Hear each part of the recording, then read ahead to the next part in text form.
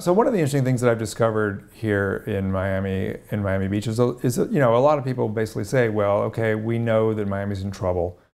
Studies about sea level rise are pretty straightforward, that with 3 or 4 feet of sea level rise, Miami as we know it today is not going to exist. And yet the building here is going on in the same, you know, at a record rate. They're continuing to build high rises all along the beach. Basically nothing has changed. For the next few decades, we're probably talking, you know, a foot, maybe 2 feet. By the end of the century, is it 3, 4, 5 feet? We're in a coastal property bubble.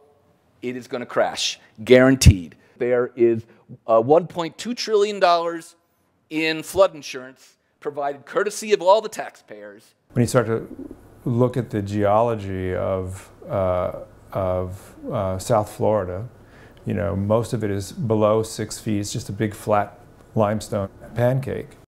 And the next time a category, you know, a Sandy or Katrina hits Miami, it's $100 billion in insured losses, multiple bankruptcies, the state declares bankruptcy. You and I, we're all going to bail them out. Eventually Congress, I don't know how many bailouts there will be, but they won't go on forever, and then we will pull the plug. And we're not going to keep paying people to live in places that are going to get worse and worse storm surges over time. What really concerns me on this is that the ice did not get the memo to stop melting in the year 2100. As I understand the science, that even a 2 degrees Celsius temperature limit, which is, although not the high ambition target, is more ambitious than what we all have collectively signed up to at Paris. That puts us in the order of when the ice finally stabilized, order 15 feet, 15 feet of sea level rise. Most difficult of all is it's built on a kind of porous limestone plateau. It's like built on a big sponge. A city like New York or cities in Europe like Rotterdam and others where they can build levees and keep water away, you can't really build walls to keep water away here in South Florida because the water will just go right underneath it. Let's say if we don't get serious, 4 degrees Celsius, 30 feet, 10 meters of sea level rise. 10 meters of sea level rise, Orlando becomes beachfront property. Over here you can see that some of the seawall is underwater here. And you can look at the bridge there, the causeway going across, and see how high the water is up to the roadway there. These causeways are a big issue, a big problem, because with basically 1 foot to 1.5 foot of sea level rise, all of the causeways connecting Miami Beach to Miami itself, to the mainland, go underwater. And that's a big, big problem, obviously, in the long run. Even when there was 2 and 3 feet of water in this area, it didn't come pouring over these seawalls here that we're standing on. There was some water on them, but most of the water came up through the drainage, the wastewater drainage pipes, and bubbled up that way and came up essentially through the sewer system and through the manhole covers and stuff on the streets. And you can still see that today. I know that people are reporting that today in various parts of Miami Beach. Nobody wants to talk about the complexities of the future and of problems. It's not part of the kind of culture here. It's a sort of a place where you go to get away from problems, to have fun on the beach, to have drinks, to go out. It's this sort of resort culture that is not good at dealing with like real life complicated problems. This is just the beginning. Right. We need to learn how to work together. Right. I mean, you see, it's flooded. Yeah, you see? I know, yeah. Okay. Yeah. And so, if we now, when things are not so complicated, we try to kill each other, well, we are going to kill each other in the future because we are going to have all kind of excuses to fight. God, I was going to get in here. I have to wash my car. You have to wash your car because of salt water? Oh, yeah. Yeah. I went out with a scientist into a low-income neighborhood in Shorecrest, just at the edge of, just across the causeway from Miami Beach in Miami, in the city of Miami.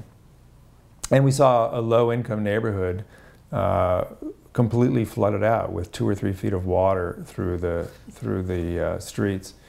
And this is an area where there are in-ground septic tanks. There's real evidence that this water is very polluted. The scientist I was with was doing some sampling of it to see what those levels of bacteria and other things are.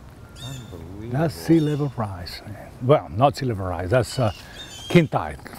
Well, but that's connected to sea level rise, obviously. Yeah. And this is what sea level rise is going to look like. Yeah, that's why my experiment is called a glimpse into the future normal. Right. Wow. Wow. Whoa. Henry, this is unbelievable. Yeah. Look at that. That's 71st. Oh my God, look at this. Unbelievable. I was talking to some ladies here yesterday, talking about this. You know that they had this problem for the last 3 months? Not that much, but they have had problems of this every time they have some kind of high tide or too much wind, they have this.